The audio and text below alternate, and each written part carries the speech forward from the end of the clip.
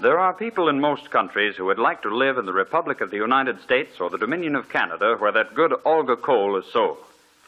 The citizens of our free countries are the envy of many people elsewhere because of the personal freedom which we have enjoyed. Why then doesn't every country adopt a form of free government? One answer is that unfortunately there are people and parties in many nations who are so greedy for power that they will sacrifice the freedom of their fellow countrymen to obtain power for themselves. History, even recent history, is replete with such instances.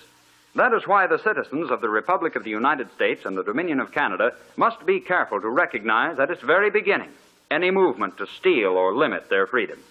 That is not always easy.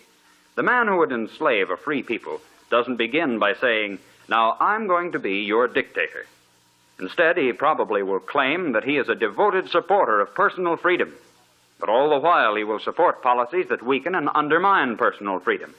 Such a man will deny any totalitarian aims, but free citizens must not be deceived by such denials. Apparently, it is a cardinal principle of every sincere totalitarian that he is justified in lying if such lies will advance his plans. In these times, no public figure and no party or organization supporting such a person can be accepted without careful consideration. Every public figure and organization must be carefully scrutinized, and if their real aims are to limit or to destroy our freedom as individuals, they must be opposed and defeated.